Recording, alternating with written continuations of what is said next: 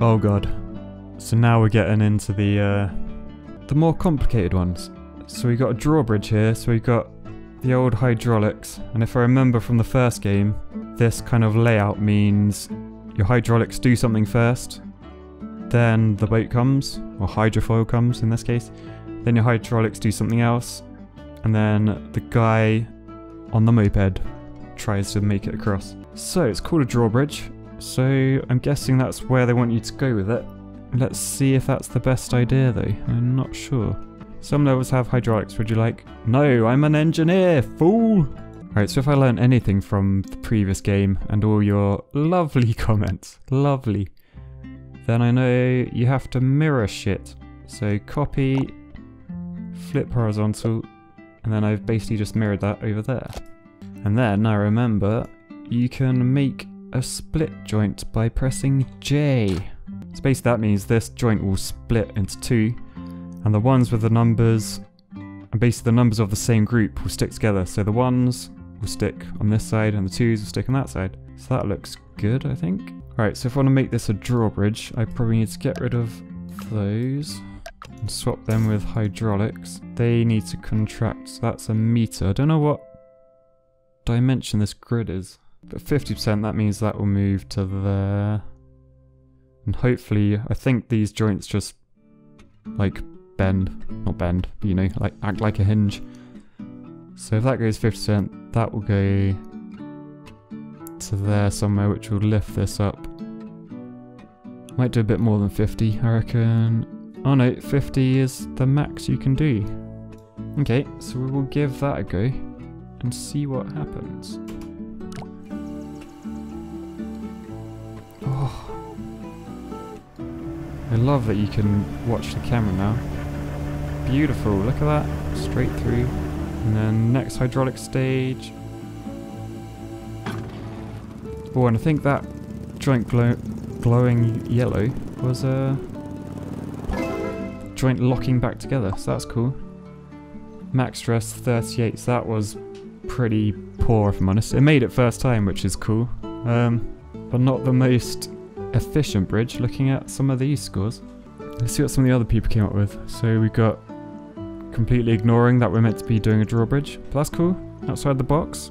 Oh, that's nice. And up and down. You don't want a drawbridge, you want a... and a jump. That's cool. Okay, I really like that. I'm definitely going to keep an eye on these other solutions. These are really cool. Right, next level. Some checkpoints reverse the direction of the car. Oh, so he drives that way and then comes back. Hence the flag's on the same side as the car. Okay, that's cool. Should be able to wang this one out pretty quick. Let's have a go at this trace tool. So if I try and make this a bit more interesting than my usual. So we'll do that. I might turn the snap off. And I'm going to have a go ish at following this line. And that's the lovely curve that I was just following, as you can tell. This is why I'm an engineer and not an architect. This is so shit. Oh, what have I done? Okay, so let's... Can you imagine driving down the road and seeing this? So we'll see what that does though. Oh, it looks a bit suspect over here, but it made it. So it's going to turn around. Nice. Ooh. So that wasn't too bad, despite its looks. Oh, 98.7% again. And the top 5%. Right, that was cool. Top 5%. I proper wing that, just like my exams. Yeah, so rope and cable are strong and long, but they cannot be compressed. So, as I touched on in Polybridge 1, let's turn this snap back on. You got your kind of two basic principles of material here. So you've got your wood, which works really well. Well, your wood and your steel. You can't use steel in this level. But wood and steel in this game work really well in compression, which means when the force is like coming in from this side, so say gravity acting down, it's good at being crushed. And it's not so good. Like it's still got some strength in it, but it's not as good as being stretched out. So it's not as good in tension. However, if you were to try and do that with a rope, like it can't support its own weight. It's absolutely useless in compression. It's not just not good, it's useless. So obviously, just as an example, I'll create this bridge as a truss. But basically, this is our truss. So I think I can pause. Oh goddamn, it's... Anyway, just take my word for it. Rope, cable, good at getting stretched, really shit at being compressed. Right, so what I've just noticed straight away is these joints are directly above the balloon. The balloon? Why are there balloons? Right, so I think most people when they try this, they'd probably get the rope and they'd be like, oh, let's do this everywhere and that sort of thing. I don't think we need to go that route, so I'm going to delete them. And looking at this grid being completely lined up, so we've got the balloon and directly beneath it we have a point from our truss. So I reckon that could be a way of doing it. So, assuming that these don't move like actual balloons would, that's not going anywhere. So this is just going to be pulled tight, and that should help hold this truss up. Because remember, it's a truss. It's got decent strength all the way along it. So, if we were to play that, so it holds itself, and it holds the fire truck. Yeah, it does. Sweet. Not too under budget there. 20 grand out of 24. So, don't know where we're gonna be. Top 19. That's cool. Okay, nice. Shall I have a go? Nah, I'm not. Well, let me know in the comments if you want to see me in the future vids. If you want to see me try and get as high up this leaderboard as possible, let me know, and I'll try and use my engineering judgement, which I have plenty of. I'll try and use that to get high up the leaderboards. If not, just let me know and I won't. Right, so I'm guessing this vehicle looks... Oh, it tells you the mass and the speed. So if I could get my calculator out, I could proper work... No, I'm not going to. I probably couldn't anymore. Right, start the road, straight across. What I'm thinking, we've got a support down here. Keep it simple. Triangles, always with the triangles. But then this time, we go under triangle. I'm going to do this, I'm going to mirror it again, because why wouldn't you mirror when you have the option? So I think I might want to straighten that up, because I'm just thinking from a engineering physics point of view, as the force comes down there, it's going to get taken, so it's going to take this away. So if you try and straighten this up, and make that completely straight. Okay, so that's pretty much where I wanted it, but that's probably not going to work. I'm going to lower these as well. That could be a mistake. So that looks nice. Engineering, straight lines, that's what I'm all about. Yeah, so these 2 points really need to be joined together. Hopefully that will reach. Oh, it does reach. Okay, so we'll see what this does. It's... Oh, look at that. Oh. Oh man! But that, ladies and gents, is how you do a bridge. 95% stress. Oh, but I'm only in the top 29%, which isn't great if I'm honest. But it worked. Let's go to the next level. First jump. Sometimes jumping a gap is the best solution. Okay, so obviously he wants us to do a bit of a jump. Got a car that's caning it 10.5 meters a second down this hill. I'm guessing it wants us to do a jump. Ah, so this one we got numbers, and I'm pretty sure they're the number of pieces we can use. I'm gonna quickly just do this in steel, just because I want to see roughly how fast this thing goes and how far it's gonna fly. Alright, so for this I'm gonna turn off the grid, and I'm just gonna make it a bit smoother. So I'm guessing this isn't gonna absolutely cheese it, is it? Let's press play, see what happens. Oh, I did go for it. Yeah, that was a silly mistake. So, can anyone spot what I did wrong there? It's because this whole section, this triangle, is just on its own. There's nothing holding it up. So I just need to wang that in. If I had a bit of rope, that might have been a good place to put it, because I don't think it's really going to get compressed. We'll see. Anyway, now I can do my proper test and see how far he goes. So, it broke. Ooh, and he made it to there. So I think we had something down here. So potentially we could... So a bit of road is that long. So we could actually make him land on there. I've just noticed down here as well. This is completely new to me. So spring. So I wonder if you could have a bouncy landing. Oh, so you can actually change how stretched or compressed they are. I assume if they're compressed, so when I play this, that will move down, will it? Oh no, it moves. Did you see that? Oh man. Okay, that was fun. So when they're stretched. Oh yes, yes. Okay, you kind of need to ignore the how you would really think about it and kind of look how many springs there are. So when it's compressed, it means it's actually compressed. There's way more coils in the spring than there would be if you did the opposite way. So if I do this one, we should whoop, sink down. Yeah, so that's absolutely pointless.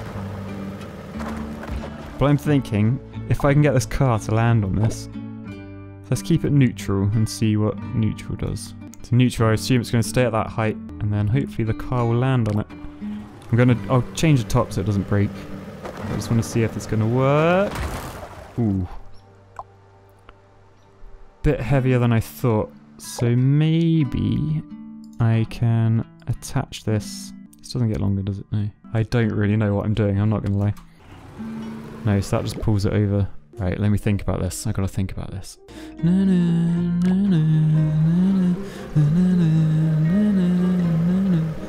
Can you make a truss out of springs? This is what I'm wondering. You can make a truss out of springs. Okay, this could be interesting. Not quite what I was aiming for. Yep, he went underwater, alright. Let's try reinforced road. So that's strong as hell. I don't see why I can't completely spring this up. I like the look of it. Let's not throw it out yet. Oh, he nearly made it actually. Because at the moment he's completely nosediving. Let's watch it again. Alright, so P is pause. Okay. So he's coming down. He's coming down at that angle, which isn't great, I'm not gonna lie. So what I might tweak this a bit, just to try and change his angle so he lands on his wheels a bit more. You can see that stressing already. He's not even gone over it yet. Right, so I think that looks good for the top. And then the bottom. Right, let's just see what happens on this one. So it's coming in. Oh, didn't break. Oh, and that didn't break. I think we are on something. If we can just get him to land. I could put another bit of road there. Yeah, let's try that actually, because then he can actually drive it. These were reinforced, weren't they? He's flying over, he's gonna land. Oh, so close.